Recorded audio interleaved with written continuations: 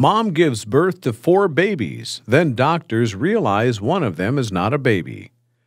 When Madison Collier got pregnant earlier this year, she thought she was expecting just one baby.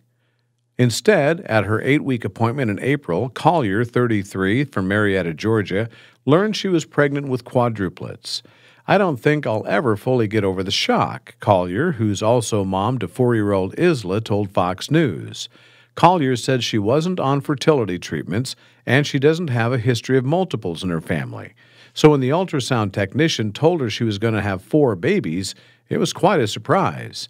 According to Jackson Health System, the chances of naturally conceiving quadruplets is 1 in 700,000, while a majority of quadruplets are conceived with the help of medical technology.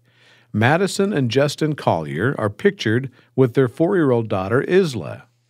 Collier told Fox News that she and her husband Justin, 34, had planned to have only 2 kids, but that changed when she went to her doctor's appointment. At first, Collier said the technician was quiet, so Collier asked if the baby was all right. He said, "Yeah, the babies, okay?"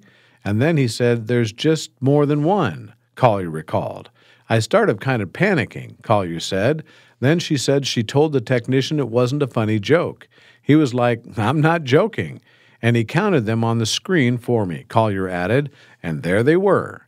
Collier said she was unprepared to welcome 4 new babies. "We don't have a big enough car, big enough house," she said. Collier said her husband Justin had to lay down on the floor when he heard the news about the quadruplets because he was feeling faint. As for big sister Isla, her response was, "Well, that gives me lots of kids to play with."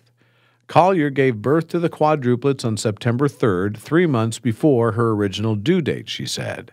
The 2 boys, Calloway and Wilder, and the 2 girls, Iris and Eliza, are still at the hospital where they'll be until November. Collier said her newborns are doing well.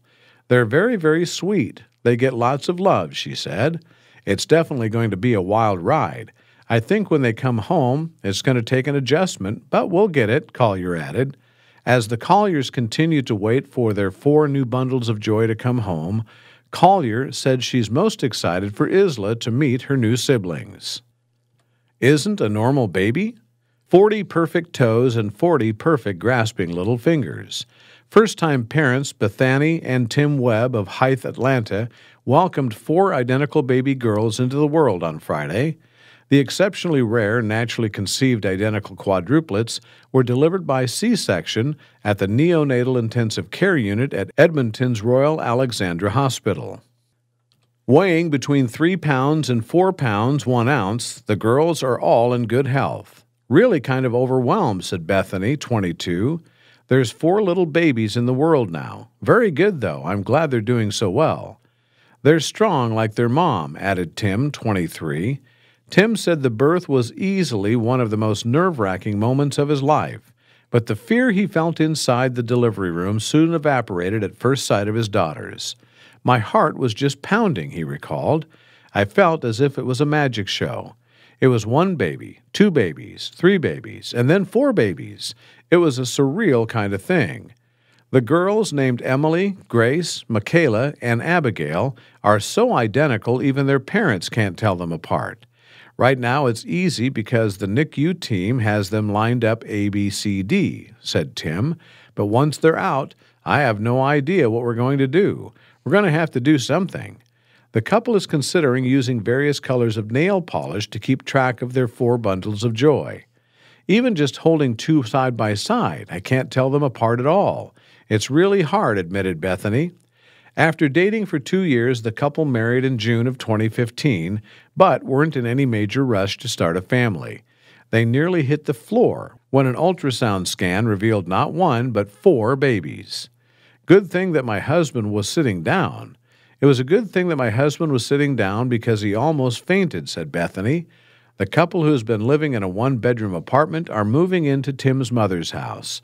She's offered up the first floor for the family, and we will move to the basement to accommodate the brood. Tim is prepared to be the odd man out.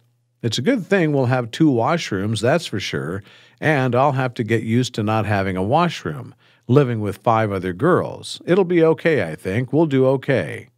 They're not sure when they'll be able to bring the girls home from hospital, but they've prepared as best they can.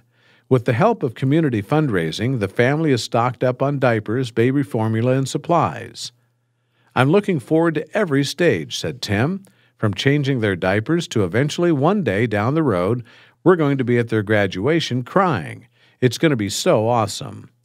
They're going to be inseparable. They're going to be each other's best friends. Can't wait to watch them grow." When asked if they would consider having a few siblings for the girls, the couple didn't miss a beat. "Not sure yet," said Bethany with a grin.